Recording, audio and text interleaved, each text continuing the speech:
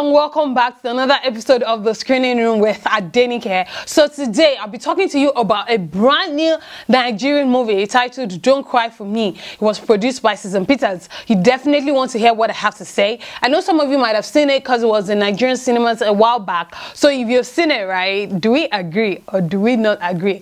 Either way, that's the movie I'm going to be talking about today. Sit back, relax, enjoy the episode, and as always, I'll be right back. One home.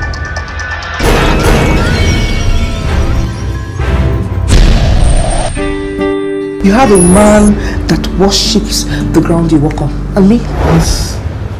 This isn't working, honey. The bastard dumped me! Alright guys, welcome back. So, Don't Cry For Me, a Royal Arts Academy production that was produced by Easton and Susan Peters, executively produced by Susan Peters. It was directed by Desmond, Elliot. The movie features Nwachukwu, Susan Peters, Mary Lazarus, Joseph Benjamin, Yvonne Jegede, Yvonne Nelson, and some other people. The movie was about Fred and Alero. Fred was a blind guy. He got in an accident, he lost his sight, and he was going through a hard time. And then Alero, on the other hand, had everything going for her. She had a good job, she was a nurse, a counselor, and she had a husband who loved her and all of that. But all of a sudden, her husband left her, and she's stuck with trying to take care of this guy who lost his sight, Fred, and the stuff that just happened, you know, right after things start unfolding, right?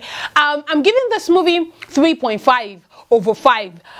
It wasn't a terrible movie, but I'm not super excited about it. What I liked, you know, as always, Royal Arts Academy productions are always consistent in terms of production quality, sound, picture, directing. They always have that going, their sets, their costumes, their makeup, all that is always going for them. It's always consistent, right? So that's good. We know that about Royal Arts Academy. However, there are a few things I didn't like about this movie. Number one was the fact that the movie was extremely long. It had part 1 and part 2, and then each part was like an hour, 40 minutes-ish, give or take. You know, so it was really long, unnecessarily long, because there were some scenes I would have cut out and we could have done without and still enjoyed the movie even better than I did while I was watching it, you know. And then, because it was so long, it became boring at some point. Like, you could go the pace of 30 minutes and it would just be nothing happening, and they're just going through the motions, and we are just going through the process of getting to the end, you know, and it's just going and just like yawning and all. But then it picks up again and it starts going, you know. So I feel like they should have cut out a lot of scenes, made the movie shorter, and then we would have enjoyed the movie a lot better. Now, the story is not, you know, unique or anything. Story of boy meets girl, girl meets boy, they fall in love, they have issues, they go apart, then they sort out their issues, they come back together again, and they live happily ever after.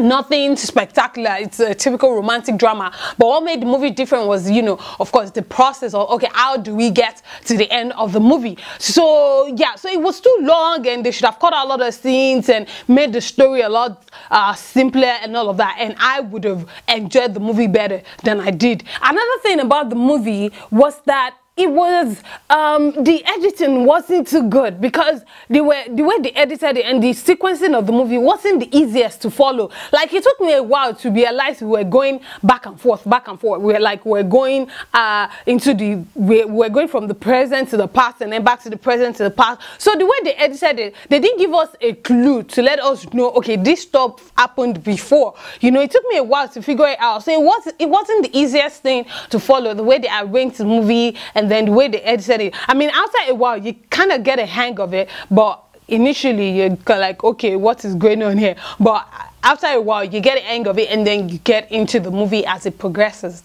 Yvonne Nelson was in the movie as well, and she wasn't, I mean, she didn't do anything out of the ordinary. She was just the regular character she's always acted, rich, sports, you know, entitled and all. And then Yvonne Jegede acted well. She's trying to make a comeback, and I appreciate her. I think she's a good actress, but she was over the top in this film. I mean, I got to a point, I was like, girl, calm down.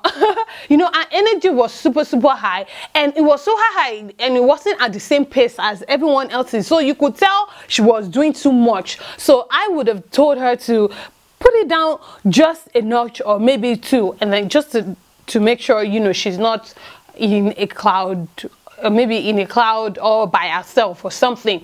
Yeah, but Mary Lazarus, I love her. She's a fantastic actress. It was good to see her in this movie again as well. I like the fact that Uti Nwachukwu was on the down low in this movie. It wasn't the, oh, I'm Uti, yes, I'm Uti.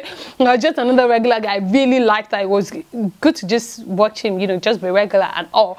Overall, I thought this movie was well directed. It's a good story, good production, everything, good actors and actresses, everything came together. It's just not something I'm terribly excited about. However, do I think you should watch it? Absolutely, it's still yes. 3.5/5 for Don't Cry For Me by Susan Peters. Make sure to go check it out. I saw it on Ibaka TV. I'm going to put the link down below in the description box so you can go see it as well. Thank you guys so much for watching. I really appreciate you guys. I love you guys and I hope to see you again very soon. But until then, remain in God. God bless you. Have a fantastic rest of your week. Bye-bye.